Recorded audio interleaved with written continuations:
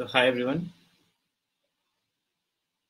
welcome to the second session of the Global Pakistan Tech Summit. और इस session का इनकाद जिस तरह के मैंने अपनी पोस्ट में लिखा उर्दू में हम कोशिश करेंगे करें ताकि ज़्यादातर जो हमारी ऑडियंस है वो रिलेट कर सके। तो इससे पहले कि हम आज का सेशन शुरू करें, मैं चाहूँगा कि थोड़ा सा आपको और बताऊँ कि ग्लोबल टेक समिट क्या है और किस तरह हम पूरा महीना जो है आपके साथ रहेंगे। इस समिट में जो कि 1 जून से यानी कल शुरू और 30 जून तक रहेगा, तकरीबन 100 से ज़ायद स्पीकर पूरी दुनिया से पार्टिसिपेट करेंगे, मतलब ना सिर्फ पाकिस्तान से और पूरी दुनिया से, क्योंकि जो इंटरनेट है और जो खासकर वर्चुअल इवेंट्स हैं उसमें लिमिटेशन नहीं है कि वो बंदा फिजिकली प्रेजेंट हो। तो हम इसको अपॉर्चुनिटी समझते हुए कोशिश करते हैं कि ज़्यादातर ग्लोबल लीडर्स को, ग्लोबल स्पीकर्स को हम लाएं और आप तक पहुंचाएं, कनेक्ट करें इस मीडियम के थ्रू। इसके अलावा ये समिट जो है हमारी ऑर्गेनाइजेशन करा रही बहुत सी इकोसिस्टम ऑर्गेनाइजेशंस की कोलैबोरेशन से। इसमें से एक जो है वो पाकिस्तानी वुमेन इन कंप्यूटिंग भी है, जिसका हम अभी और इंट्रोडक्शन आपको देंगे।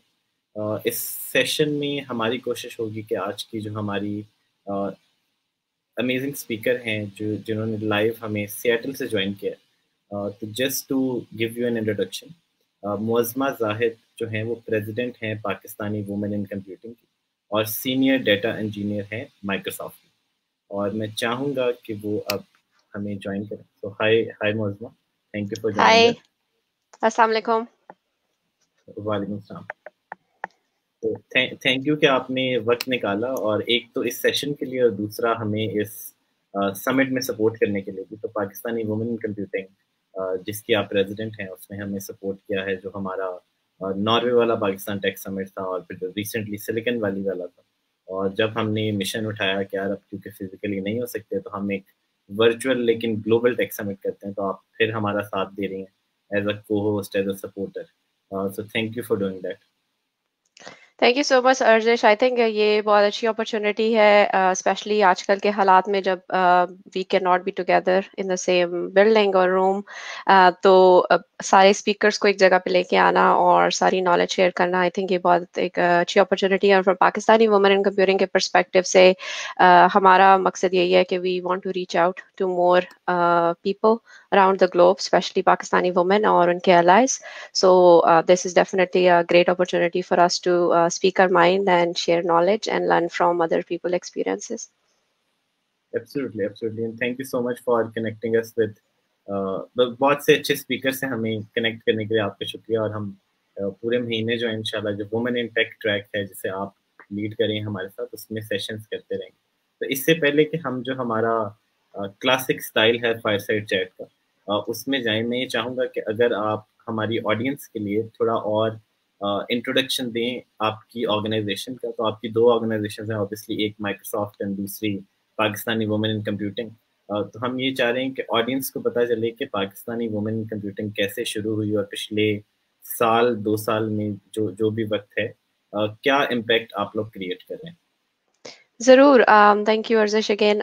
सो जैसे आपने इंट्रोडक्शन में बताया कि मैं इस वक्त माइक्रोसॉफ्ट में सीनियर इंजीनियरिंग मैनेजर हूँ। उससे पहले मैं लीड डेटा इंजीनियर थी। एक्चुअली ये स्विच 2 हफ्ते पुराना है इन माइक्रोसॉफ्ट। मैं टेक इंडस्ट्री में पिछले 13 साल से हूँ। मैं पाकिस्तान में पैदा हुई थी और I will talk about more my in terms of career journey and all. But Pakistani women in computing जो है वो 2018 के एंड पे एक फेसबुक ग्रुप की तरह से स्टार्ट हुआ था।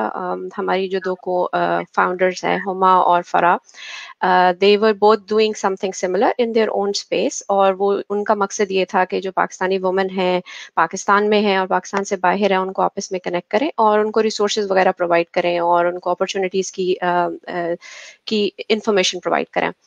तो दे were both doing something very similar, और वो एक कॉन्फ्रेंस पे मिली जो ग्रेस हॉपर कॉन्फ्रेंस है, जो कि वुमेन टेक्नोलॉजीज की सबसे बड़ी कॉन्फ्रेंस होती है दुनिया में। लास्ट ईयर उसमें तकरीबन 25,000 के करीब वुमेन टेक्नोलॉजिस्ट थे। तो बेसिकली वो उस कॉन्फ्रेंस में मिले और उन्होंने देखा कि दे were both doing something similar, so they said why not we do it together, and we actually build an organization out of it. And it started as a Facebook group, as a community, so it was a community effort. तो हमने community, उन्होंने community में Facebook page के ऊपर लोगों को engage करना शुरू किया। पिछले साल 2019 के जनवरी में they did an inaugural event here in Seattle जहाँ पे मैं based हूँ, और मैंने वो जाके इवेंट अटेंड किया और I got inspired by the speakers. Pakistan से Shamim Rajani was there, and then Huma was there, and of course फरा was there, and सुंदस जो हमारी सियाटल की लीड हैं वो she was there. So they all shared their journeys, they shared their career path कि कैसे वो यहाँ पहुंची और कैसे वो टेक्नोलॉजिस्ट हैं अभी और उनकी क्या लाइफ जर्नी है. तो दैट गॉट मी इंस्पायर्ड, और उसके बाद I reached out to them and से कि मैं वॉलंटियर करना चाहती हूँ. This is a volunteer organisation, so giving you update about what we are and where we are right now. हम लोग इस वक्त 13 सिटीज के अंदर मौजूद है. हम एक ग्लोबल नॉन प्रॉफिट है, 501c3. हम लोगों ने पाकिस्तान के अंदर we have 4 chapters and then outside of that we have around 8 chapters. सो हमारे इस वक्त 11 के करीब 12 के करीब चैप्टर्स हैं जो कि एस्टैब्लिश्ड हैं, और we are working on another 2 or 3 जहाँ से इंटरेस्ट हमें आ रही है. In terms of chapter, other than chapters, we have programs. So programs are a particular track जो हम देखते हैं जहाँ पे हमें हमारी Pakistani women को they need more support. So for example, academia students is a program जो हमारी lead है. उसके अलावा हमारा online mentoring का program है. We also have youth program just kicked off. We have ambassador program. And then we are also looking at returnship जो कि एक बहुत बड़ा area है जहाँ पे women जो है they go on a break and they want to come back to the tech industry after having kids or family reason or whatever else, right? तो हम लोगों की ये सारे programs हैं. So right now, as I said, हमारे इस वक्त तकरीबन 12 cities में chapters मौजूद हैं, और other than that, we have these 5 programs that are well established, and we have several events around those, and we also do collaborations like this one आपके साथ. जैसे we have done Oslo, we have done a Silicon Valley based event, and now we are doing this as a global tech summit. So our mission is very straightforward. It is to learn, grow, and connect together. ताकि हम एक दूसरे की experiences से learn करें और एक दूसरे को grow करें और connections build करें, ताकि we can build on those connections and we can get to the whatever is our goals in life to achieve those. So that's very much it about what Pakistani women comparing is. Thank you so much. Thank you so much for giving a very extensive, I think, introduction के लोगों को पूरा समझ लग जाए. क्योंकि मेरा तो इंटरेक्शन PWiC से आई थिंक नॉर्वे में स्टार्ट हुआ. उससे भी पहले जब मई में कोई इवेंट था सिलिकॉन वैली में जहाँ हुमा से मुलाकात हुई again, and then you know आप लोग बहुत अच्छा काम कर रहे हैं, और स्पेशली जब हम देखते हैं कि आज बहुत टाइम पे आपको लगता है कि शायद टेक इंडस्ट्री में औरतों की उस तरह कंट्रीब्यूशन नहीं है, लेकिन इशू क्या है कि कोई प्लेटफॉर्म नहीं था स्पेशली पाकिस्तान के लिए जो हाईलाइट करे, जो इकट्ठा करे, specially Pakistani women in take के लिए अपॉर्चुनिटीज क्यूरेट करे, राइट? एंड देन जब आपसे तो हमें पता लगा कि आप जैसी there are wonderful amazing women all over the world and even in Pakistan. You know Shamim is a dear friend who are doing wonderful work, जो कि शायद उस तरह हाईलाइट नहीं हो पाता या उस तरह मीडिया में नहीं आ रहा. और इसमें हमारी अगेन जो कोशिश इस समिट में भी रहेगी कि एटलीस्ट 50%, और मैं कहूँगा कि एटलीस्ट इसलिए कि जब फिजिकल इवेंट होता है तब तो सारे बहाने चल जाते हैं कि यार कोई अवेलेबल नहीं था, कोई आया नहीं, इस टाइम पे नहीं आ सकता था. तो एक वर्चुअल इवेंट जो कि पूरे 30 दिन चल रहा है, उसमें हमारा मिशन ये है कि एटलीस्ट 50% वुमेन स्पीकर्स हों, और अभी तक आई थिंक 50% की हमारी रेशो मेंटेन्ड है. इससे ही अगर मैं अपने अगले सवाल पे चला जाऊँ, तो हम चाहेंगे कि आपकी जो पर्सनल जर्नी है, आप माशाल्लाह से माइक्रोसॉफ्ट में एक बड़ी अच्छी पोजीशन पे काम करती हैं, जो कि बड़े लोगों का, स्पेशली पाकिस्तान में बड़े लोगों का ख्वाब है, और फिर आप इतनी बड़ी एक ग्लोबल ऑर्गेनाइजेशन को लीड भी कर रही हैं. तो हम आपकी पर्सनल जर्नी में अगर थोड़ा सा डीप डाइव लें, और मैं शुरू यहाँ से करना चाहूँगा कि आप एक फर्स्ट जनरेशन इमिग्रेंट हैं यूएस में. इसका मतलब है कि आप पाकिस्तान में ही पैदा हुई, यहाँ पर आपका बचपन गुजरा. थोड़ा हमें अगर आप और बताएं अपनी चाइल्डहुड के बारे में, अपनी अर्ली फैमिली के बारे में, आपके जो पहले कुछ साल पाकिस्तान में गुजरे उसके बारे में. जरूर. आई थिंक आपके रूट्स जो हैं वो आपके साथ सारी उम्र रहते हैं. मैं अभी भी every other year every year Pakistan visit करती हूँ. मेरे पेरेंट्स वहीं पे हैं. तो मेरी थोड़ा बहुत हिस्ट्री ये है कि मैं इस्लामाबाद में पैदा हुई. मैं इस्लामाबाद में एक गवर्नमेंट कॉलेज में पढ़ी. मेरे पेरेंट्स कोई बहुत वेल ऑफ नहीं थे. We did not had a lot of money in that sense. एक मिडिल क्लास फैमिली से हमने मेरे फादर जो है वो मैथमेटिक्स के प्रोफेसर है. तो तालीम और साइंस और मैथ्स जो है वो मेरे घर में वाज द हाईएस्ट प्रायोरिटी. तो I think that was the I would say the key जहाँ से आपके रूट्स डेवलप होते हैं. हमारे लिए ये ऑप्शन नहीं थी कि जिस तरह आप पाकिस्तान में ये सुनते हैं कि मतलब पढ़ना, बस इतना पढ़ना कि बस काफी है कि बस शादी हो जाए, right. So that was not the thing in our home. हमारे घर में तालीम को स्पेशली मेरे फादर और मदर दोनों की तरफ से ये एक हायर प्रायोरिटी थी कि आप अपनी तालीम अच्छे तरीके से करें. तो मैंने पाकिस्तान में अपनी नस से कंप्यूटर सॉफ्टवेयर इंजीनियरिंग की. उसकी भी एक इंटरेस्टिंग स्टोरी है कि जब मैं सबसे बड़ी हूँ घर में, मेरे बाकी बहन भाई छोटे हैं मेरे से. तो जब यूनिवर्सिटीज के एडमिशन स्टार्ट हुए तो ये एक्चुअली हैव टू, उस जमाने में आपको एंट्री टेस्ट होता था, आई थिंक अभी भी होता है.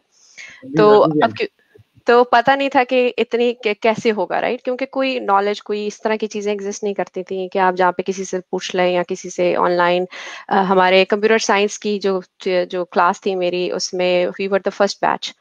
तो कंप्यूटर साइंस चूज करने की वजह थी कि कंप्यूटर लैब जो थी उसमें एसी होता था. तो वी वर लाइक कि ये बड़ी कूल चीज है, तो लेट्स डू दैट. और दूसरी तरफ ये था कि बायो के अंदर फ्रॉग डायसेक्शन करनी पड़ती थी. I was like that's not my area.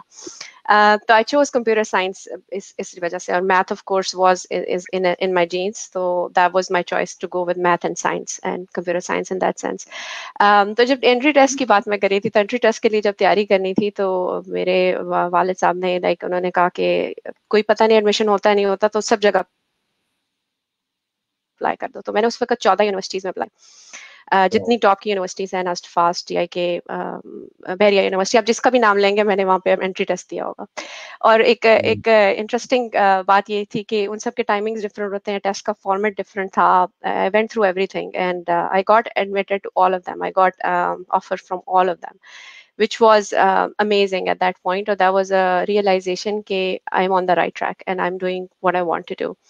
तो उस वक्त फिर नास्ट ज्वाइन किया. नास्ट के अंदर I was in military college of signals लाल कुर्ती के अंदर, सॉफ्टवेयर इंजीनियरिंग.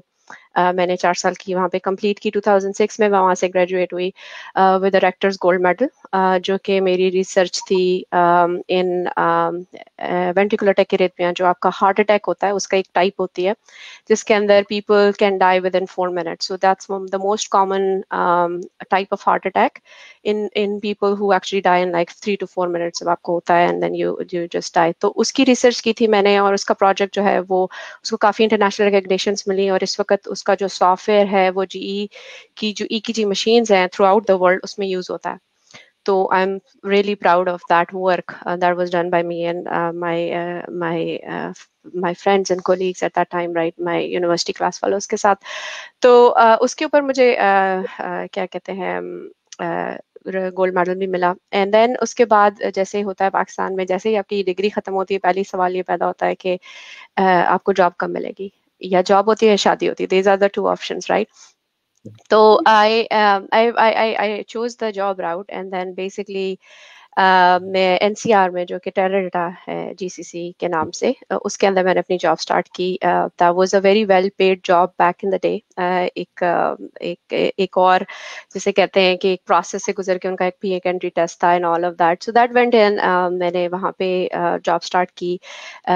कुछ ही अरसे में I became a lead in their data ETL का जो पूरा उनका एक एरिया था, और उसमें ट्रैवल भी इन्वॉल्व थी. तो यूरोप के ईमिया रीजन के अंदर we had to travel to different companies जो कि उनके साथ काम करती थी, और आई स्टार्टेड डूइंग दैट. मैंने वहाँ पे 3.5 साल काम किया. और I still am in touch with a lot of people over there and they are like great friends still. So वहाँ से उसके बाद I got married and I moved here to Seattle.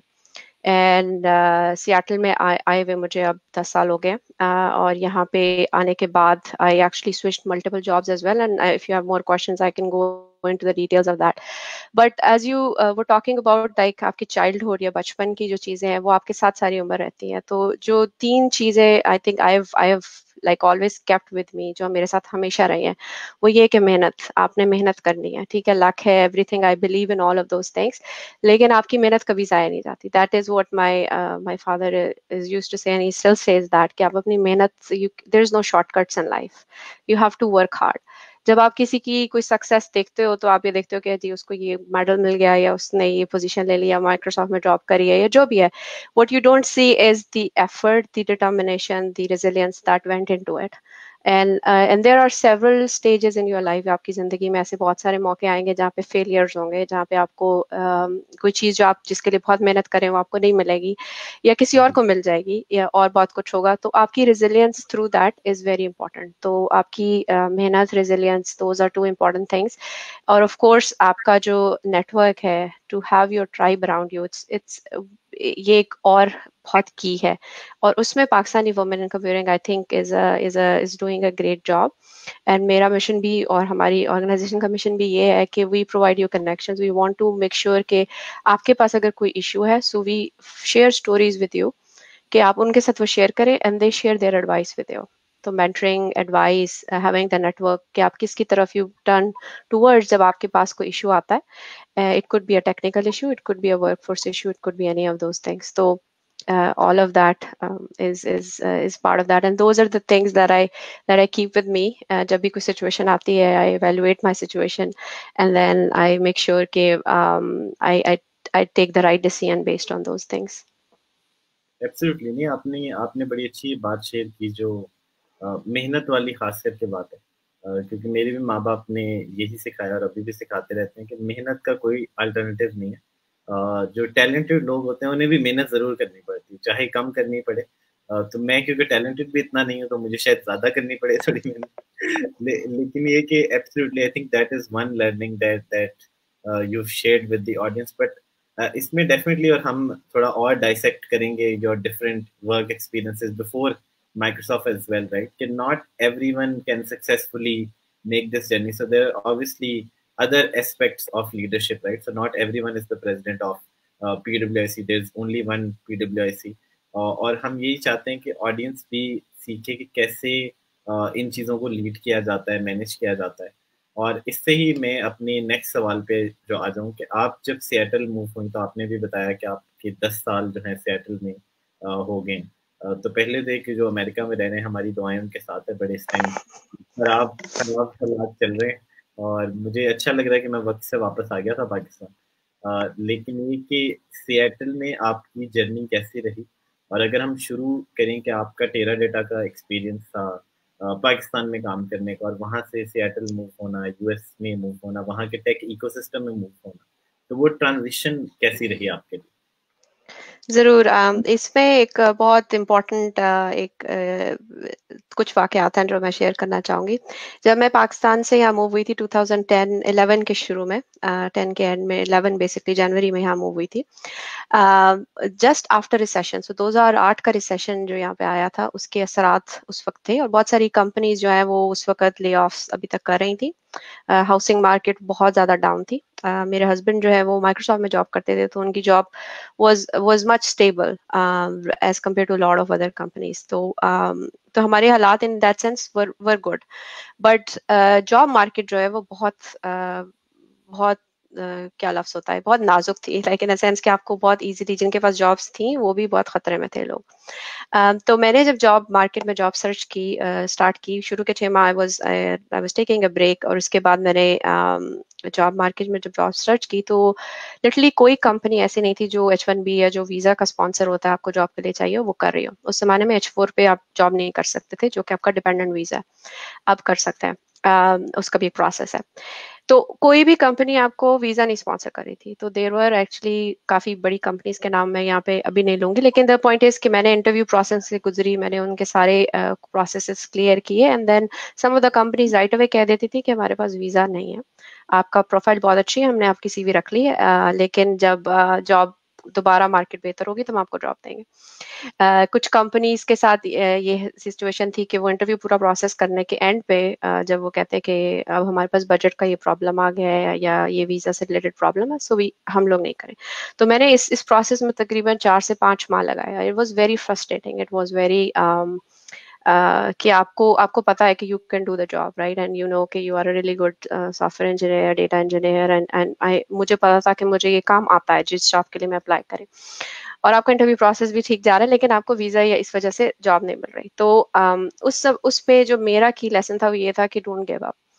मैं अभी भी बहुत सारे लोग स्पेशली जो ब्रेक के बाद वापस जॉब में आना चाहते हैं उनको यही शेयर करती हूँ कि ये कोई एक दिन का काम नहीं है कि आपने एक जगह अप्लाई किया, अगर आप लकी है ठीक है आपका हो गया, इंटरव्यू प्रोसेस हो गया, ठीक हो गया, लेकिन अगर आप वाकई कोई चीज चाहते हैं तो आपको उसके लिए कॉन्टिन्यूसली मेहनत करनी पड़ती है, और वो वहां पे जाके बात खत्म नहीं हो जाती। At every next step you have new challenges, तो आपने उन न्यू चैलेंजेस के साथ आपने अपने आप को रीडिफाइन करना होता है, अपनी प्रायोरिटीज को रीडिफाइन करना होता है, और उधर से आप आगे जाते हैं।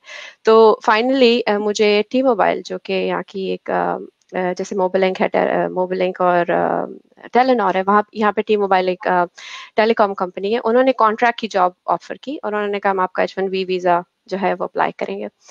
तो और जो वो पे भी बहुत कम दे रहे थे, मुझे पता था कि मार्केट से बहुत अंडर है, लेकिन ये कॉन्ट्रैक्ट की जॉब है और this is my foot into the door, right, I wanted to start something, और मैंने वो जॉब एक्सेप्ट कर ली। मैंने वहाँ से स्टार्ट किया वो, और कॉन्ट्रैक्ट की जॉब थी और कॉन्ट्रैक्ट टू हायर जॉब थी कि 3 माह आप कॉन्ट्रैक्ट पे रहेंगे और इवेंचुअली आपको पोजीशन फुल टाइम ऑफर हो जाएगी। जब 3 माह एंड होने को आए तो टी मोबाइल के और AT&T का मर्जर उस वक्त चल रहा था, जो कि 2 बड़े टेलीकॉम कंपनीज है, वो मर्जर नहीं हो सका बिकॉज ऑफ लीगल इश्यूज। तो टी मोबाइल ने उस वक्त 15,000 के करीब लोगों को फायर किया, दे let go of lot of folks. तो जिस दिन ये खबर आई, सुबह सुबह मैं उठी, मैंने मोबाइल पे वो खबर पढ़ी, और मैं कॉन्ट्रैक्टर थी टी मोबाइल में, तो मुझे पता था कि if I go and work तो मुझे कहेंगे कि आप अपना बैज यहाँ रखें, कंप्यूटर यहाँ रखें और घर जाएं। तो मैं इस माइंडसेट के साथ ऑफिस पहुंची और वहां पे वही सिक्योरिटी खड़ी थी और वो लोगों के बैज चेक कर रहे थे और बैज के साथ उनको बता रहे थे कि आप अंदर जाएं या फिर आप घर चले जाएं। तो आप you can imagine the type कि आप किस माइंडसेट में उस सिचुएशन में जा रहे होते हैं। Although it was not about money और इट वाज नॉट अबाउट कि भाई क्या होगा हमारे साथ, but it was all the pressure and all, like I know that I can do the job, right. तो उन्होंने मेरा बैच चेक किया, उन्होंने कहा कि आप अंदर चली जाए।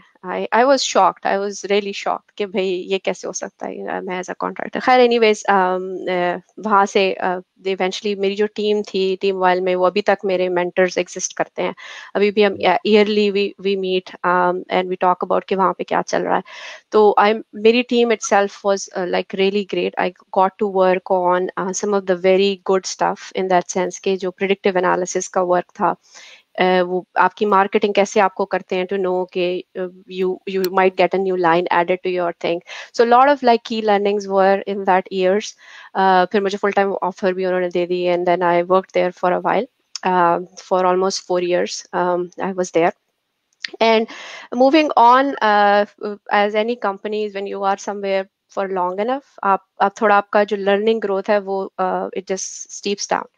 तो और काफी सारे और चीजें भी शुरू हो गई, तो I started looking at a new challenge.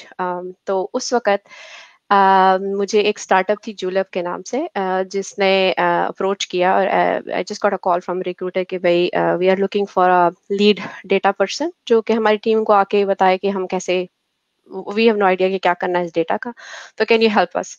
तो मैंने उसको एज अ अपॉर्चुनिटी देखा, उसको मैंने देखा कि ये एक लर्निंग अपॉर्चुनिटी है, एक स्टार्टअप है, there would be a lot of growth. So I took that position. I left again, took a pay cut, of course. It was not the same, but I took that as an opportunity because उसमें आप जो जितना आप एक startup में कुछ महीनों में सीखते हैं, आपको एक बड़ी कॉर्पोरेट में उसमें आपको महीने लग सकते हैं।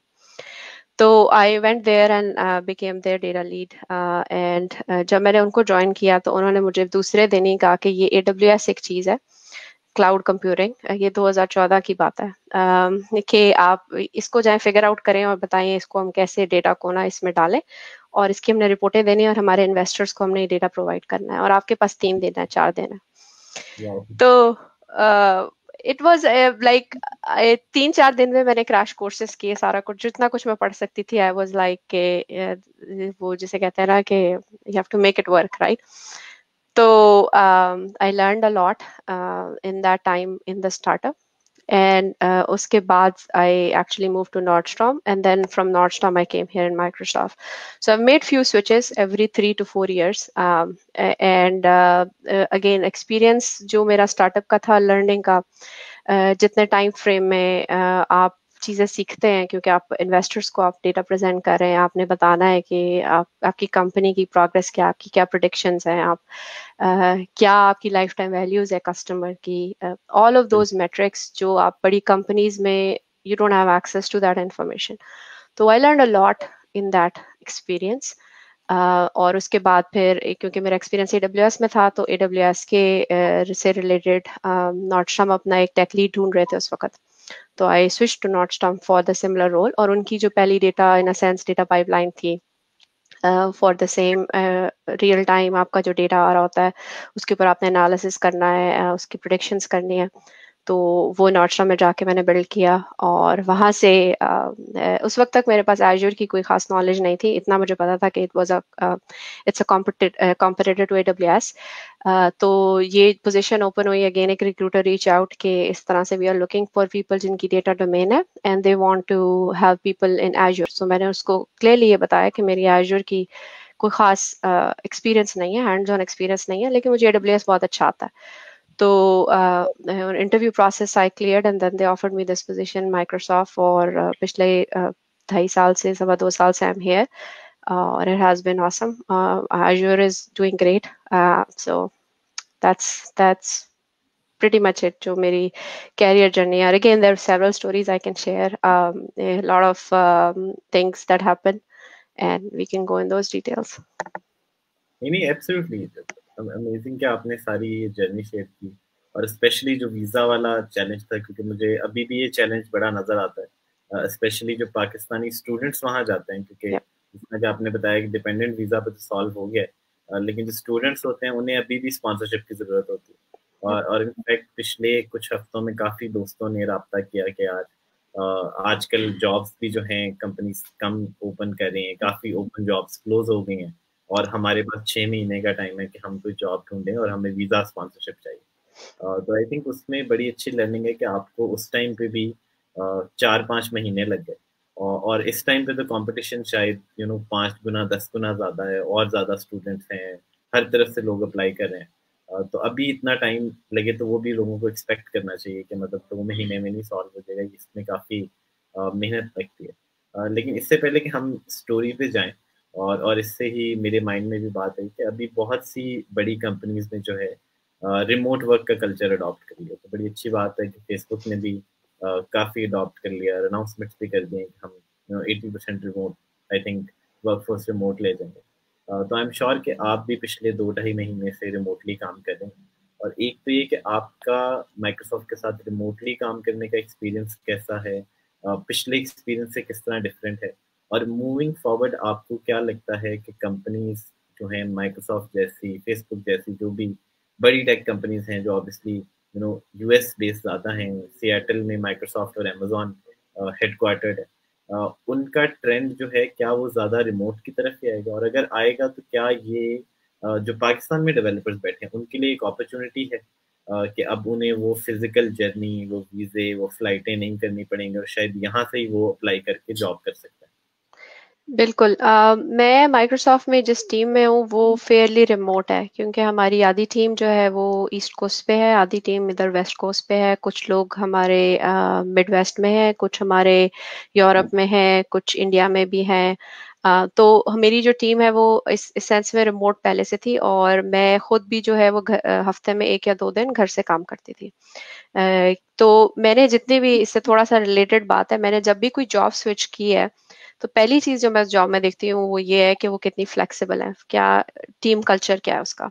मेरे लिए हाईएस्ट प्रायोरिटी ये है कि मुझे फ्लेक्सिबिलिटी दे और मैं अपने टर्म्स पे काम करूं, क्योंकि मुझे एज आई सेड अर्लियर कि मुझे पता है कि I can do the work, but I do it on my own terms, in that sense कि फ्लेक्सिबिलिटी इज वेरी इंपॉर्टेंट। जो भी टीम आप कल्चर या जिसको भी ज्वाइन करें उसके ये अंडरस्टैंडिंग जरूरी है कि आप उसका टीम कल्चर समझे। एक और चीज जो मैं हमेशा देखती हूँ किसी भी टीम में, वो कितनी डाइवर्स है। डाइवर्स का मतलब ये नहीं है कि मैन और वुमेन की रेशियो क्या है, डाइवर्स का मतलब ये है कि कितने डिफरेंट पर्सपेक्टिव आप अपनी टीम में लेके आते हैं। It could be race, it could be religion, it could be any of the above, right? It's of course gender as well. तो आप जितनी diverse टीम को लाएंगे उतनी diverse voices जो हैं वो आपकी टीम more inclusive होगी, उतनी आपको opportunities और different ideas पे काम करने को मिलेगा।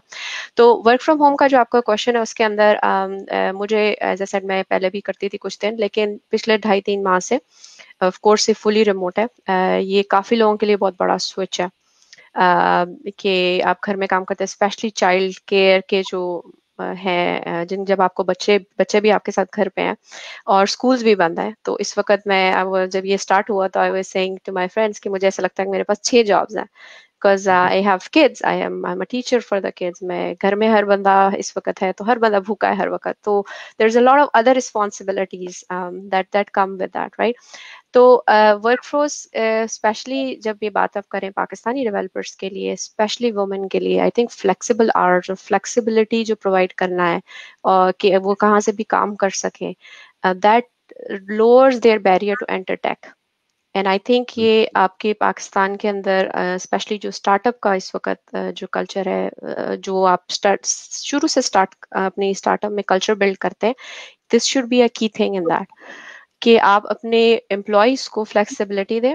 अकाउंटेबिलिटी जरूर होनी चाहिए, आपकी डेली स्टैंडअप्स हो, आपका सारा कुछ हो, लेकिन जो फ्लेक्सिबिलिटी है वो होनी चाहिए ताकि आपके जो डेवलपर्स हैं, आपके जो इंजीनियर्स हैं, आपके जो पीएम हैं, आपके जो डिजाइनर्स हैं, वो अपनी बेस्ट फॉर्म में प्रोडक्टिविटी जिस तरह that works for them can do that. तो जो ये इकोसिस्टम पूरा इस वक्त चेंज हो रहा है और बहुत सारी कंपनी, ट्विटर ने अनाउंस किया है कि वो फुली रिमोट हो जाएगी इसके बाद, इसका बहुत ज़्यादा फ्यूचर में अच्छे असरात हो सकते हैं। But at the same time जो चीज़ लिटिल बिट प्रॉब्लमेटिक है वो ये है कि हमारा जो इकोसिस्टम है उसने अभी तक इन चीज़ों को अडॉप्ट नहीं किया। आपके फ्लेक्सिबल आवर्स आपने दे दिए, ठीक है, लोग घर से काम करें, बट वो घर से काम करना is not the same for a man versus a woman.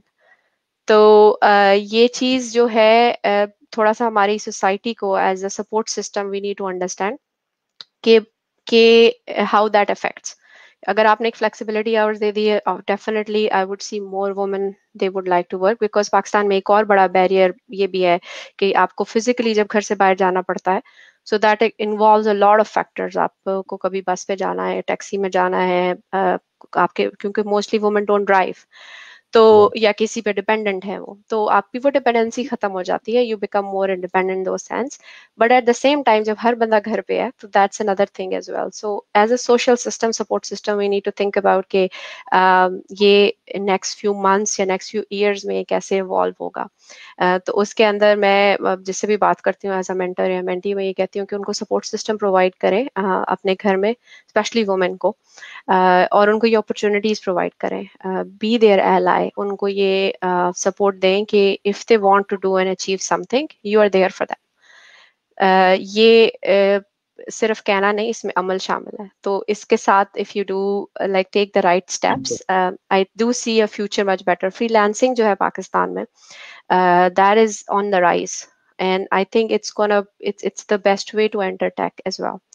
तो आप ये जो फ्लेक्सिबिलिटी के साथ वर्क फ्रॉम होम का कल्चर है, अगर इसको आप अडॉप्ट करें इन द राइट वे और आप राइट सपोर्ट सिस्टम बिल्ड करें, तो आई डू सी के टेक इंडस्ट्री के अंदर इसके बहुत सारे बेनिफिट्स हैं, because tech industry is one of the only industries जिसमें आपको फिजिकली इन प्रेजेंट होना लाजमी नहीं है, as compare to if you're a doctor और अ सेल्स पर्सन और समथिंग लाइक दैट। तो इसमें आपके पास अपॉर्चुनिटीज ज्यादा है, और इस सारे पेंडेमिक में if you look at that, I think it's relatively safer to be in the tech industry than these other industries as well. Absolutely. नहीं बिल्कुल, आपने बड़ी अच्छी बात शेयर की कि it's definitely I think better to be in the tech industry, and we hope कि बाकी इंडस्ट्रीज भी रिकवर करें, बाकी इंडस्ट्रीज एक तो रिकवर करें और डिजिटलाइज भी करें, क्योंकि हम देख रहे हैं ride sharing, although it's considered tech industry, they've been hurt badly, right? Most of the companies have done major layoffs, और इसी तरह बहुत सी टेक कंपनीज जो शायद फिजिकल वर्ल्ड के साथ बड़ी ज़्यादा कनेक्टेड थी, इवेंट ब्राइट ने बहुत ले ऑफ कर दिए क्योंकि इवेंट्स नहीं हो रहे, हमारे भी इवेंट्स नहीं हो रहे, तो वो थोड़ा सा इफेक्ट है। और मैं ज़रूर इसमें एग्री करूँगा आपकी बात से कि there are increased opportunities due to remote working, the rise in remote working, but we need to understand कि यार जो हमारी फैमिली डायनामिक्स हैं, जो उस पे हम इसके साथ इंटीग्रेट कैसे करें, राइट? क्योंकि हम बड़ा शायद फॉर ग्रांटेड ले लेते हैं कि यार हमारी वालदा या हमारी बहन जो है वो कोई काम करती है, या लेट से हम भी करते हैं, और हम ये नहीं सोचते कि अच्छा हम भी घर में वो भी घर में, तो इसका मतलब ये नहीं हम 24 घंटे डिमांड ही करते रहें कि यार ये दे दो वो दे दो। तो आधे काम वैसे हमें तो बहुत खुद काम करने की आदत डाली है हमारे घर वालों ने, लेकिन बाकी लोगों को भी आदत होनी चाहिए कि यार आप अगर घर में तो आप अपने काम खुद भी कर सकते हैं, ये पर्सपेक्टिव आप उसमें लाएं। और इसी में अगर थोड़ा सा हम और बात करें, जो आपका माइक्रोसॉफ्ट में काम है, तो आपने पहले पाकिस्तान में काम किया, फिर आपका यूएस में 10 साल का एक्सपीरियंस है, और आप खुद एक डेवलपर हैं, टेकी हैं। मैं एक डेवलपर नहीं हूँ, लेकिन मेरे बहुत से दोस्त इस इंडस्ट्री से हैं, वो हार्डकोर टेकीज हैं। और हम ये देखते हैं कि इवन दो अब रिमोट वर्क अपॉर्चुनिटीज जो हैं वो ग्लोबली अवेलेबल है, तो आज भी कोई बैठा फेसबुक में अप्लाई करे तो अब उसको वीजा शीजा की भी टेंशन नहीं है, वो रिमोटली काम कर सकता है। लेकिन फिर भी शायद उस उस कैलिबर का या उतना क्वालिफाइड टैलेंट उस क्वांटिटी में मौजूद नहीं, राइट? तो इस पे मैं थोड़ा आपकी राय लेना चाहूँगा कि आपको क्या डिफरेंस नजर आया working in Pakistan, working with teams in Pakistan, although 10 years ago, and working in the US। तो क्या शायद कुछ लर्निंग्स हैं, कुछ कमियां हैं जो हमारे टेकीज अगर उस पर इम्प्रूव करें तो वो भी इन ग्लोबल अपॉर्चुनिटीज का फायदा उठा सकते हैं, इनके लिए इजीली क्वालिफाई कर सकते हैं। बिल्कुल, आई थिंक पाकिस्तान का जो टैलेंट है उसकी पूरी दुनिया में उसकी वो ये सेम लेवल पे actually in many ways it's much better. जितने भी लोगों के साथ मैंने काम किया है, इवन माइक्रोसॉफ्ट में, किसी भी कंपनी में, they are from if they are from Pakistan, तो मैंने उनका इन टर्म्स ऑफ उनका टैलेंट में कभी डिफरेंस नहीं फील किया। I think they are all well talented and they know what they are doing, and उनकी जो एजुकेशन स्किल सेट है इट्स वेरी गुड। कुछ चीजें जो आई थिंक हम पीवीक के थ्रू भी करना चाह रहे हैं, वो ये है कि आपका जो एजुकेशन सिस्टम है और जो आपकी जॉब मार्केट है, इन दोनों के दरमियान जो गैप है उसको कम किया जाए। मैंने से गैप, ये बहुत सारे स्किल सेट्स हैं, क्योंकि आपको एजुकेशन में जब आप एक थ्योरी में चीज पढ़ते हैं और अपने प्रोजेक्ट्स करते हैं या असाइनमेंट्स देते हैं, उसको कैसे आप रिलेट कर सकें एक एक्चुअल जॉब मार्केट के साथ, वो बहुत जरूरी है। आपके जो हैंड्स ऑन लर्निंग है, आप जब कोई कोडिंग सीखते हैं, आप कोई प्रोजेक्ट करते हैं, we all have been students, हमें पता है कि उस वक्त हम करते हैं क्योंकि हमने ग्रेड चाहिए हमें, राइट? लेकिन अगर आप वो पर्सपेक्टिव थोड़ा सा चेंज करें इन दैट सेंस कि आप वो लर्निंग कैसे इवेंचुअली किसी जॉब मार्केट में यूज कर सकते हैं, तो वो बहुत ज़रूरी है। उसके अंदर कुछ चीज़ें जो कोई भी developer, if you are listening right now, कर सकता है कि आपकी ओपन सोर्स कॉन्ट्रीब्यूशंस हैं। आप इस वक्त गिटहब पे जाएं, आप किसी भी प्रोजेक्ट को उठा के आप लर्निंग कर सकते हैं। आप वहाँ से उनके जो आइटम्स हैं, जीरा आइटम्स उठाएं और कोड करें और उनमें कमिट करें। Over the time, if you do it for a while, आप उसके कमिटर बन सकते हैं, कंट्रीब्यूटर बन सकते हैं, इवेंचुअली आप उसके पीएमसी मेंबर बन सकते हैं। ये इसमें कि कोई आपको लिमिटेशन नहीं है इसमें। Of course you will not get paid because it's free software, but ये आपको एक्सपीरियंस देगा, आपको ये बताएगा कि कैसे एक सॉफ्टवेयर लिखा जाता है जो कोई फ्यूचर कंपनीज यूज करती हैं। और बहुत सारे प्रोजेक्ट्स इस तरह से ओपन सोर्स है। माइक्रोसॉफ्ट ने अपने बहुत सारा कोड जो है वो ओपन सोर्स किया हुआ है in the same way. So if you go to GitHub and find that, आप अभी आज इस वक्त बैठ के उसमें कोडिंग स्टार्ट कर सकते हैं। तो ये एक तरीका है कि आप अपनी स्किल सेट को ब्रश करें। तो जो गैप की मैं बात कर रही थी वो ये है कि आपके प्रोजेक्ट्स जो आप यूनिवर्सिटी में करते हैं वर्सेस व्हाट जो रियल लाइफ में आपको यूज होती है कोड, उसमें जो डिफरेंस है वो यहीं से आता है कि आपको रियल लाइफ एग्जांपल्स के साथ कैसे आपका पीस ऑफ कोड कोई बिजनेस प्रॉब्लम सॉल्व करेगा। ये थॉट प्रोसेस आप अपने कोड में जब डालेंगे तो देन यू विल अंडरस्टैंड कि why you doing this. Because as a technical person I know कि हमारी इंक्लिनेशन होती है कि हम बेस्ट कोड लिखते हैं एंड वो कोड चलता और बहुत फैंसी यूआई बनाता हो, that's good, but basically we forget कि बिजनेस वैल्यू क्या है।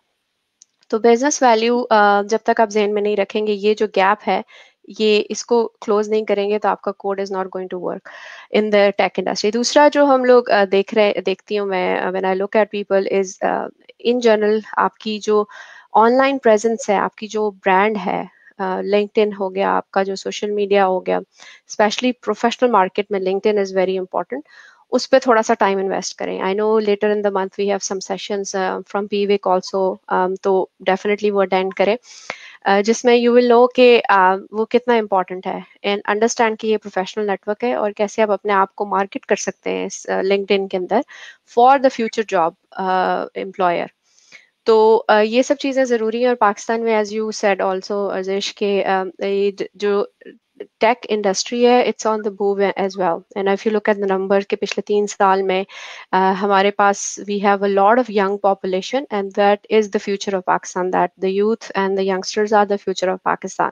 सो उनको हम कैसे इक्विप करें to get going on what's coming up, and then how actually we bridge the gap and what is the demand in there, and that's in sense कि tech industry के अंदर क्या क्या चीजें इस वक्त required है. Don't go for a career just because आपने किसी से सुना कि ये इस वक्त का buzzword है और आप ये बनना चाहते हैं. नहीं, find out कि आपकी क्या interest है and how that interest matches a particular business problem, and map the two, और फिर वहाँ से start your journey. तो उसके अंदर a lot of like online trainings exist करती हैं, a lot of courses exist करते हैं जो आप इस वक्त आजकल बहुत सारे फ्री हैं जो आप ले सकते हैं, और you can go from there. Absolutely, thank you कि आपने रिसोर्सेज के बारे में थोड़ा शेयर किया. और इसमें अगर मैं ऐड करता चलूँ कि बहुत सी जो वेबसाइट्स हैं like Coursera, Khan academy, obviously कुछ तो उनके कोर्सेज पहले ही फ्री थे, लेकिन अब बहुत ज़्यादा उन्होंने फ्री कर दिए हैं कोरोना की वजह से. और मेरी भी जो बैचलर्स की डिग्री पिछले 4 साल से पेंडिंग थी, वो भी क्योंकि एक ऑनलाइन यूनिवर्सिटी ने थोड़े से डिस्काउंट ज़्यादा दे दिए हैं, और तो मैंने कहा कि यार अब शुरू कर देनी चाहिए, क्योंकि अब वैसे भी इतना काम ज़्यादा नहीं होता क्वारंटीन के अंदर. तो हमें था कि अब क्या करें, इवेंट्स तो हमारे हो नहीं रहे फिजिकल. और honestly we really enjoying this conversation, but also organizing a virtual conference, because I think कि जो possibilities हैं they are literally unlimited, right? You're not limited to the people who are physically available, who are available on that particular date, for that 10-15 minute time slot, which is fine क्योंकि physical event में बड़ी constraints होती हैं. लेकिन virtual में हमें होता है कि आपको आज नहीं तो हम 5 दिन बाद का वक्त ले लें, लेकिन जब वक्त लें तो हम ऑडियंस के लिए पूरा टाइम निकालें और एटलीस्ट घंटे का सेशन करें ताकि उसमें ज़्यादा से ज़्यादा वैल्यू क्रिएट हो. अगले सवाल में जाने से पहले एक मैं डिस्क्लेमर दे दूं कि हमारा जो सॉफ्टवेयर है स्ट्रीम यार्ड, तो इससे हम लाइव जाते हैं पाकिस्तान टेक समिट के पेज पे, और वो कनेक्टेड है कुछ 20 डिफरेंट पेजेस से. तो आप में से जो भी लोग कमेंट कर रहे हैं बाकी सारी जगहों पे, वो हमें यहाँ नजर नहीं आते, बाद में हम देख लेंगे. और अगर आपने कोई सवाल कहीं और पोस्ट किया जहाँ ये अभी वीडियो देख रहे हैं तो वो भी हमें नजर नहीं आएगा, लेकिन ये कि हम बाद में जरूर जवाब देंगे. और अगर अब ये आप चाहते हैं कि कोई सवाल है तो थोड़ा सा लंबा प्रोसेस है, लेकिन आप पाकिस्तान टेक समिट का पेज खोलें और वहाँ पर ये वीडियो पोस्टेड है, लेटेस्ट पोस्ट, वहाँ कमेंट करें. और इससे पहले कि हम ये एक बड़ा अच्छा सवाल आ गया हमारे दोस्त हारिस की तरफ से, मैं अपना एक दो जरा आखिरी सवाल कर दूं. मुझे पता है कि आपका काफ़ी हमने टाइम ले लिया और 15 मिनट रह गए हमारी टाइम स्लॉट ख़त्म होने में. तो आपने बड़ी अच्छी एडवाइस और अपॉर्चुनिटीज़ शेयर की. मैं चाहूँगा कि आपका जो इतना ज़्यादा माशाल्लाह वर्क एक्सपीरियंस है, इतना डाइवर्स एक्सपीरियंस है, जिस तरह आपने बताया कि बड़ी ज़्यादा स्टोरीज हैं शेयर करने वाली, तो अगर कोई एक स्टोरी आप शेयर करें जिसके पीछे कोई मैसेज या कोई लर्निंग हो जो इतने सालों में आपने सीखी है. ये थोड़ा मुश्किल सवाल है एक स्टोरी इतने वैसे चूज करना, बट एक दो स्टोरी जो थोड़ा जंप आउट करती हैं. या नहीं, एक जो अर्ली कैरियर से मैं एक स्टोरी लूंगी और एक मैं थोड़ी लेटेस्ट स्टोरी लूंगी. एक जब मैं शुरू में टेरेटा में थी तो मैंने जैसे बात की कि हमें ट्रैवल करना पड़ता था टू कस्टमर साइट्स. तो जिस तरह स्विट्जरलैंड में और जर्मनी में मैंने प्रोजेक्ट्स किए, इटली में भी प्रोजेक्ट किया, ऑस्ट्रिया में भी किया. तो ट्रैवल नहीं करना पड़ता था और जाना पड़ता था, आपको वहाँ पे प्रेजेंट करना पड़ता था. और प्रेजेंटेशन के अलावा आपको कभी 3 हफ्ते, कभी 1 माह का पूरा प्रोजेक्ट, कभी मल्टीपल मंथ्स के प्रोजेक्ट्स होते थे जो आपने कस्टमर के साथ करने होते थे. तो मैंने जब पहली दफा ऑफ कोर्स आप किसी से भी बात, जो आप शुरू में बहुत नर्वस होते हैं, आपको ये नहीं पता कि आप जो कर रहे हो वो ठीक कर रहे हो नहीं कर रहे हो. You get intimidated bye these people और उनकी रैंक्स और उनकी जो आप प्रोफाइल्स देखते हो. But at the end of the day जो आप भूल जाते हो कि those are all also humans. As मैंने जैसे शुरू में बात की कि किसी की प्रोफाइल आपको नजर आती है, उनकी सक्सेस, उनकी चीजें, what you don't see is the other side of things के what took them to get there. तो एक पर्टिकुलर एक्सपीरियंस में मैं एक प्रेजेंटेशन दे रही थी, एक्चुअली एक लेक्चर स्लैश प्रेजेंटेशन थी एक काम के ऊपर. और उस प्रेजेंटेशन के दरमियान एक साहब ने सवाल किया मेरे से कि ये सब जो आप कह रही हैं वो ठीक है, लेकिन ये मुझे कैसे हेल्प करेगा. लाइक मुझे ये एक्सप्लेन करें कि आपकी सारी जो पॉइंट्स आपने बताए वो ठीक है, इसको आप मुझे कैसे एक्सटेंड करें। तो फॉर अ सेकंड मुझे काफी घबराहट भी हुई कि इनको कैसे जवाब दिया जाए, राइट। तो उस वक्त एक जो किक इन किया मेरे अंदर लर्निंग का प्रोसेस वो ये था कि टू अंडरस्टैंड कि where this person is coming from, उनका जो थॉट प्रोसेस है ये क्वेश्चन करने का, उसका मकसद क्या है, टू अंडरस्टैंड दैट कि वो अपने बिजनेस से रिलेटेड जब मुझसे ये सवाल पूछ रहे हैं तो मैं कैसे अपने आंसर को उससे रिलेट करूं और उसको जवाब दूं। तो आप ऐसी सिचुएशन में जब भी, it could be a very high profile business meeting, it could be something very small, you're having a meeting with your manager, तो it's very important to understand the context कि कभी अगर किसी का कोई स्ट्रॉन्ग रिएक्शन आता है किसी भी मीटिंग में या किसी भी डिस्कशन में, पहले ये समझने की कोशिश करें कि why is that person saying that and where is it coming from. और जब आपका भी अगर किसी चीज से रिलेटेड कुछ स्ट्रॉन्ग रिएक्शन आता है, किसी ने कोई बात कह दी, it applies to both in personal life as well as in professional life, कि आप अंडरस्टैंड करने की कोशिश करें कि जो ट्रिगर है आपके अंदर, फ्रस्ट्रेशन है, गुस्सा है, बहुत एक्साइटमेंट है, ये इसका ट्रिगर क्या है। And over time I have realise कि if you can understand your self better कि why are you behaving in a certain situation, you will know yourself better, you will be better in those situations, especially जो आपकी इस तरह की on the spot situations होती हैं। तो over the time आप you'll get better at these things and you'll get to know how to deal with situations। और मैंने एक simple example दी, काफी complex situations के अंदर काफी कुछ situations ऐसी हो सकती हैं जिसमें you don't know what to do in that situation, so always think about कि क्या perspective है, and always think about कि what is going on in your mind when you are answering that question. So when you understand these emotions very well, you know why you're doing this। So हम लोग थोड़े जज्बाती ज्यादा कौम है, तो ये थोड़ा समझना हमारे लिए बहुत जरूरी है कि हमारे जो इमोशंस हैं वो किस चीज से ट्रिगर हो रहे हैं। और इस कहानी का मकसद सिर्फ ये था बताने का कि थोड़ा सा आप अपने आप को समझने की कोशिश करें, सिचुएशंस को हैंडल उस पर्सपेक्टिव से करें, and it gets better over time. तो इस तरह की बहुत सारी छोटी छोटी स्टोरीज हैं। ये बहुत कॉमन है कि when I go to a customer meeting, मेरी कस्टमर फेसिंग रोल है इस वक्त, I am usually the only woman in the room, ठीक है। तो as a minority when you are in those situations you feel intimidated, you feel like you're the only person, and then people are there with 30 years or 25 years or maybe 15 years of experience more than you, so you can get easily intimidated. So what has helped me in all these years, in सारे सालों में, is to understand कि I'm here because of my efforts and my work and my hard work, and I have the right to be here. So telling myself is really important. And then understanding the dynamics of a meeting, dynamics of what is going around, and taking it from there is really important as well. And जैसे मैंने शुरू में कहा कि मेहनत is important, so you can't just be taking something जो आपको आज मिली है for granted, it will not be there forever। so आपको अपनी मेहनत के ऊपर बिल्ड करना है, अपने स्किल सेट के ऊपर बिल्ड करना है। टेक इंडस्ट्री में हर 4 से 5 साल बाद एक नया ट्रेंड आता है। to understand that trend, to get on board with that trend and upskill yourself। जैसे हम बात करें कि इस वक्त there is no limit, आप कोई भी कोर्स इस वक्त कर सकते हैं, इतनी सारी वेबसाइट के कोर्सेज फ्री हैं। तो just the only barrier is yourself basically, so if you want to get on that, you can start today। Thank you so much जी, आपने शेयर किया। और इसमें जो आपने अभी, एक तो मैं मेंशन करना चाहूँगा कि कॉन्फ्लिक्ट रेजोल्यूशन बहुत से लोगों को नहीं पता कि एक प्रॉपर सब्जेक्ट है। मुझे भी नहीं पता था, मैंने as part of my degree अभी पिछले वीक स्टडी किया।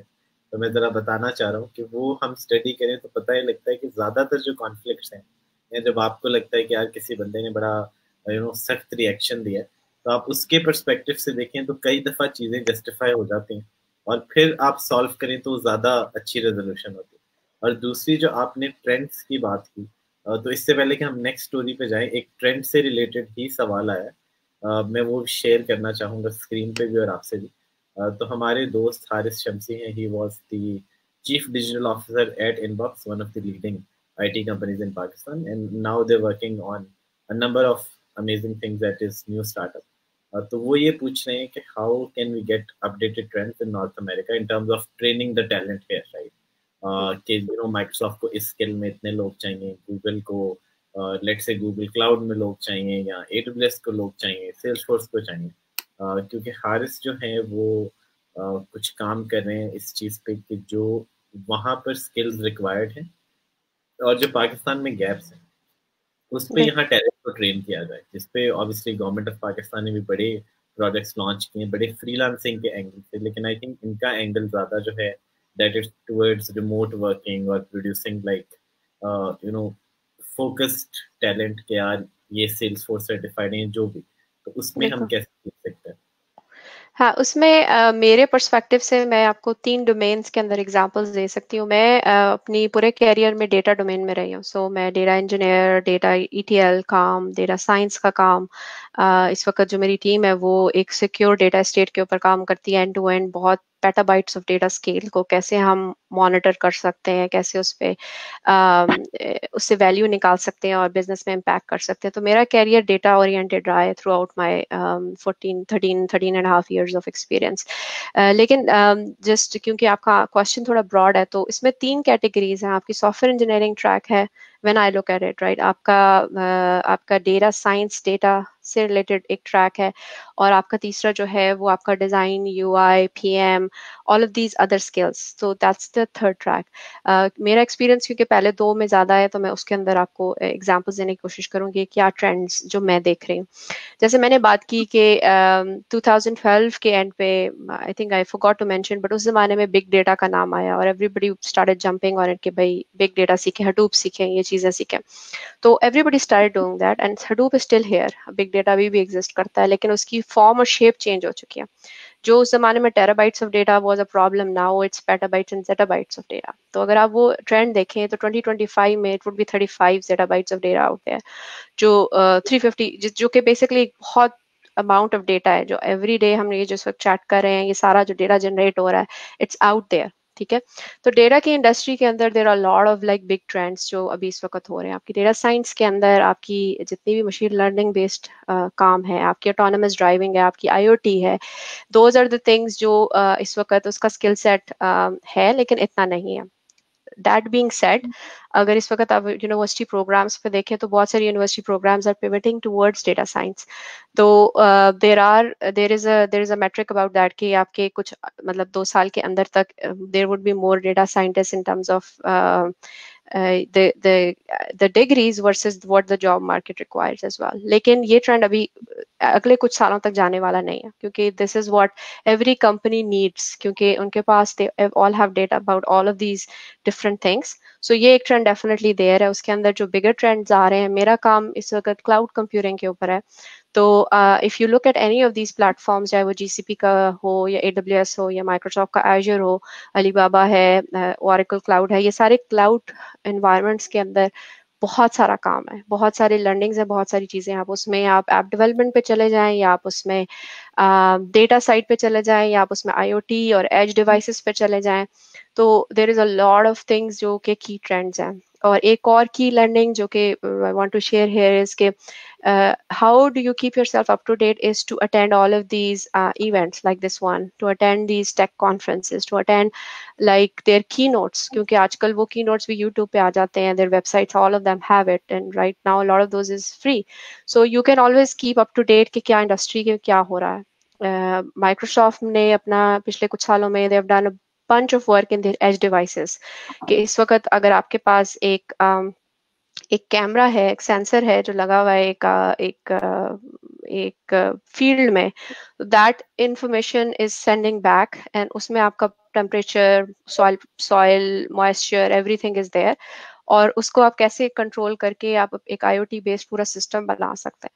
तो ये चीज़ें, ये ट्रेंड्स अभी बिल्कुल एग्जिस्ट करते हैं। Autonomous driving is another thing, as I mentioned, इससे रिलेटेड आपका सॉफ्टवेयर साइकिल पूरा एग्जिस्ट करता है। आपकी जो वेब डेवलपमेंट है, दैट्स नॉट गोइंग एनीवेयर। तो सॉफ्टवेयर इंडस्ट्री के trends are much more stable, लेकिन डेटा साइड के कुछ ट्रेंड्स जो हैं वो बहुत ज़्यादा आ रहे हैं। आपकी नेचुरल लैंग्वेज प्रोसेसिंग, जो आपके डिवाइसेस हैं, जैसे अलेक्सा है, गूगल होम है, आप मेरे घर में आई हैव अलेक्सा, और मेरे जो बच्चे हैं दे यूज इट एंड दे से कि अलेक्सा मुझे स्टोरी सुनाओ, right? So how does Alexa know that they are asking this, right? So all of that is available, and those are the key trends that I would say to get familiar with. If not, at least understand, if you are a business owner, also understand how these trends can help your business grow. So those are the key things I would mention here. Or again, Microsoft, Google, Amazon, all of these big companies have large bets in these areas, and उनकी almost any service अगर आप उठा लें cloud के अंदर, you'll find a very good way learning track towards that service. And but मैं उसमें ये suggest हर किसी को करती हूँ बार बार, I will repeat the same thing कि don't try to learn a skill just for learning that skill. आप उसको समझने की ये कोशिश करें कि आप इससे क्या बिजनेस प्रॉब्लम सॉल्व करेंगे. अगर आप डेटा साइंटिस्ट हैं तो आप kaggle.com पे जाएं, वहाँ पे एक एक्चुअल डेटा प्रॉब्लम लें और उसको सॉल्व करने की कोशिश करें. जैसे अगर इस वक्त करंट हालात में कोविड के ऊपर बहुत सारे लोग डेटा एनालिसिस कर रहे हैं, तो आप अगर उस तरह का डेटा उठाएं जो कि ओपन सोर्स डेटा सेट है, उसको आप एंड टू एंड पूरा एनालाइज करें, उसमें से ट्रेंड्स निकालें, उसको वो यूज करें. That would be a best way of using your skills. At the same time learning कि आप क्या चीज़ें सीख सकते हैं उस डेटा से, और उसके ऊपर जो स्किल सेट अप्लाई करते हैं. तो I would say those are the key areas. Cloud computing, IoT is not going anywhere. In terms of programming languages, Python, C Sharp is still going to stay there for a long time. Thank you so much for the extensive information. Faraz का मुझे DM भी आ गया कि वो बहुत सीख रहे हैं इन चीज़ों से.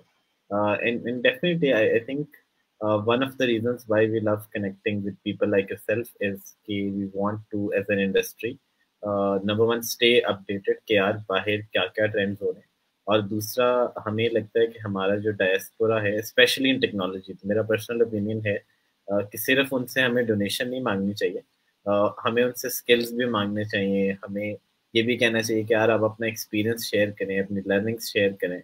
बहुत से लोग पाकिस्तान विजिट कर रहे होते हैं साल में एक दफ़ा, 2 साल में एक दफ़ा, जो भी फ्रीक्वेंसी है, और you people are always kind to take out time. तो हमें लगता है कि स्पेशली जो नॉर्थ अमेरिका में क्राउड है Pakistani, they have done very well, and we want to learn from you, we want to learn from your experiences, other than asking for donations, which seems to be the strategy right now from a lot of organizations, which is fine.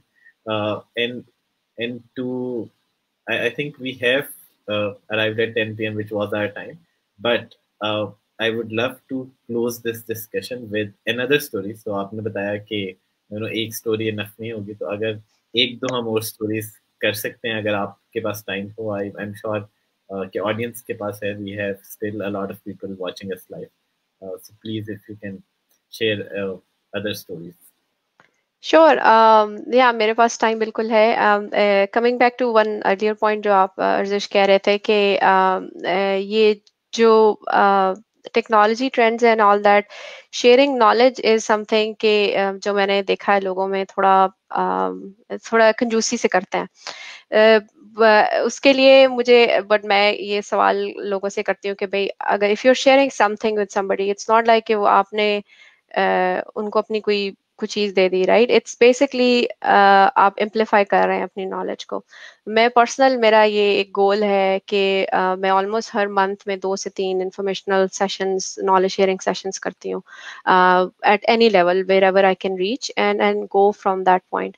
अभी recently Pakistan.ai के साथ मैंने chatbots के ऊपर एक session किया, और इस तरह से पाकिस्तानी वुमेन इन कंप्यूटिंग के अंदर हमारे जितने भी लीड्स हैं और जो स्पीकर्स हैं जो हमारे इंटरनेशनल एग्जिस्ट करते हैं या पाकिस्तान में एग्जिस्ट करते हैं, उनको एक प्लेटफॉर्म देते हैं हम कि वो उस पर आके अपनी नॉलेज को शेयर करें. क्योंकि जिसे कहते हैं ना कि आपने किसी को एक लफ्ज़ सिखाया, राइट, तो वो उसके लिए कितना काम यूजफुल हुआ, वो that is not replaceable by anything else. Money cannot replace those things. So honestly, I think anyone out there who's listening to this talk or anywhere, अगर आपके पास कोई knowledge है या कोई चीज़ है जो आप share कर सकते हैं right now with anyone, I think you should do that and find these platforms like this one to come and share your knowledge and do more deep dive technical sessions on these things, on whatever you want to.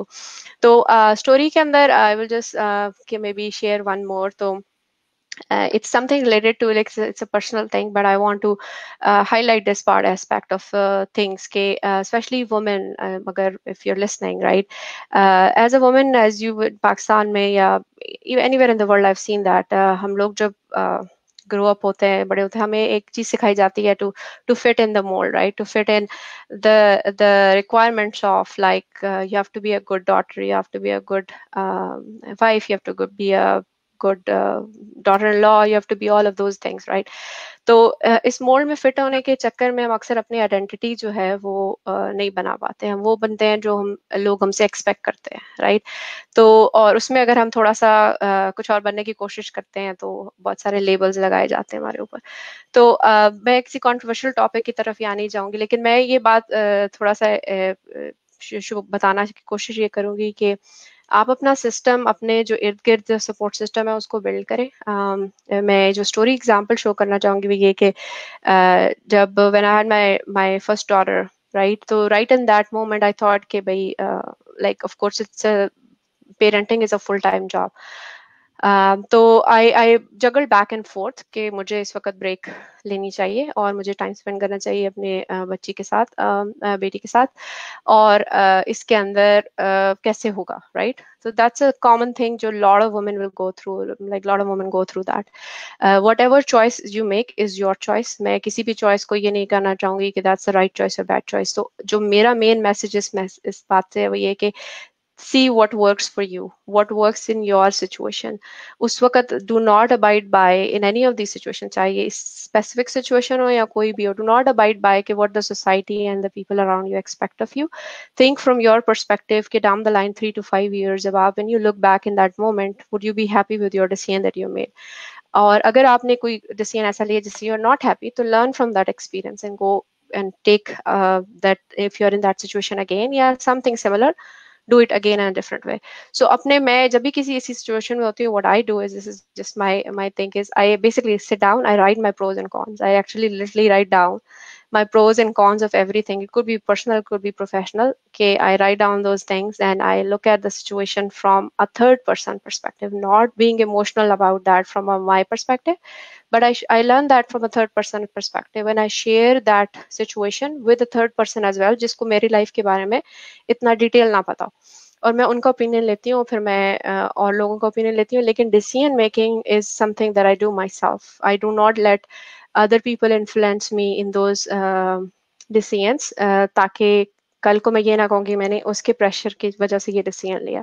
तो it's very important to again, it will not happen right away in one day. It takes years, it takes a lot of self confidence to be at that place where you are confident in what you're doing, and you go from there. So ऐसी कोई भी situation आती है, especially जब once you have kids, you have more responsibilities.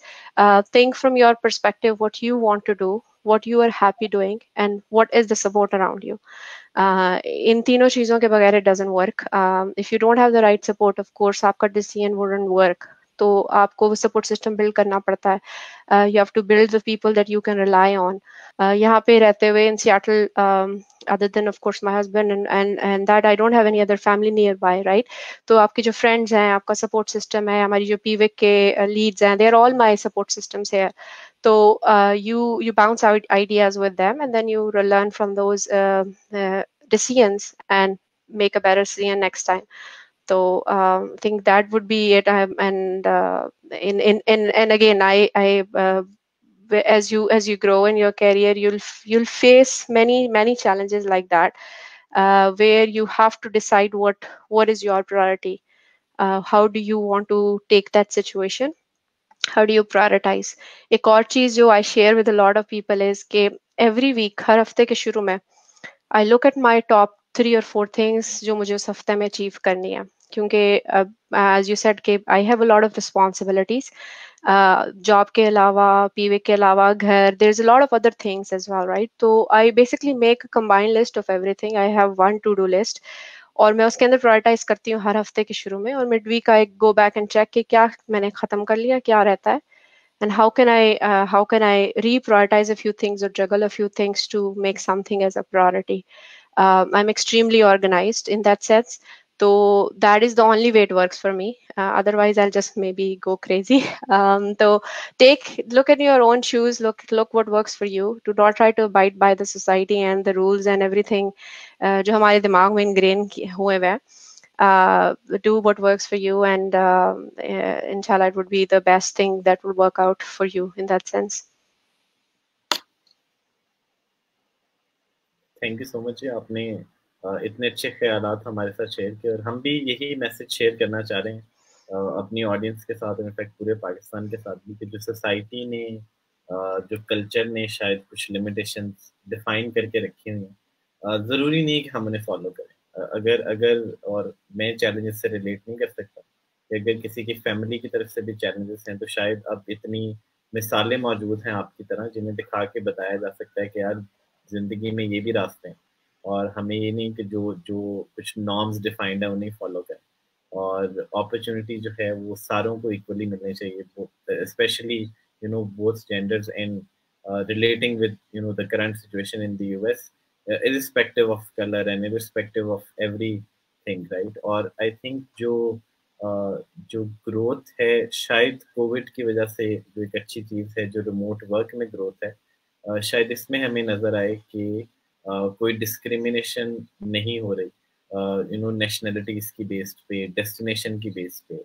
और जब ये सारा ख़त्म हो जाता है तो इवन कलर और जेंडर और उन सारी बेसिस पे भी, तो शायद ये जो है एट द एंड हम इस क्वारंटीन से जब भी निकलें एक अच्छी अच्छी अर्थ में जाके निकलें। और इससे ही मैं चाहूँगा कि हम 10 मिनट हमने आपके ज़्यादा ले लिए, लेकिन शुक्रिया कि आपने अपनी लाइफ स्टोरी शेयर की हमारे साथ, हमारी ऑडियंस के साथ। और शुक्रिया कि आपने इतनी अच्छी जो है इनसाइट्स शेयर की कि लोग सीखें, स्किल सीखें। और एक और जो आपका कंट्रीब्यूशन, आई थिंक ना सिर्फ आपकी पीडब्ल्यूआईसी कम्युनिटी के लिए बल्कि पूरे पाकिस्तान के लिए, that is building and obviously credit goes to Huma for starting this and then introducing us as well, but running this huge community जो कि ना सिर्फ एक तो जो उसके मेंबर हैं उनको फ़ायदा देती है, बल्कि और जो लोग ज्वाइन करना चाहते हैं, जो सीखना चाहते हैं, जो भी शायद टेक इंडस्ट्री का पार्ट नहीं है, उनको भी मौके प्रोवाइड करती है with your 12 chapters across the world, right? और उनके उनमें से 2 चैप्टर्स से हमारा जो है ऑनर रहा है काम करने का, एक तो Berlin and silicon valley, and now we are collaborating with you on a global scale. So with this, I'd like to thank you again for joining us and giving us all this time. Thank you so much, Arjish. You're doing great. And last one thing I would just add is कि do your part, like whoever is listening, or don't think कि मैं क्या contribute कर सकता हूँ या कर सकती हूँ. There's always something you can do. Be a mentor, be an ally, be the support wherever you can. And if you take those small actions today, it might be like a life-changing thing for somebody. So think from that perspective and just keep doing. This is great opportunity. Thank you for having me here, Arzish. And from PWiC perspective, also wanted to thank you for जो भी हमारे 2 events हमने पहले किए, and this one is another one, and look forward to many more in the future. Thank you so much. Thank you so much. And just to add to your point कि हर इंसान किसी ना किसी तरह contribute कर सकता है, और जो लोग अभी सुन रहे हैं वो एक अच्छा सा कमेंट करके भी कंट्रीब्यूट कर सकता है, ताकि हमें पता लगता रहे कि यार हम जो इतना टाइम लगा रहे हैं कुछ ना कुछ आपको फायदा मिल रहा है। तो एक बुरा कमेंट जो है ना बड़ा हर्ट करता है इंसान, लेकिन जो आपको नहीं पता कि एक अच्छा कमेंट कितना वैल्यूएबल होता है, जिससे हारिस के अभी 4 कमेंट आ गए। तो thanks to all of you for joining, and thanks to again Haris specifically for writing such long comments. With this, Allah Hafiz. See you at the next event. Allah Hafiz. Allah Hafiz.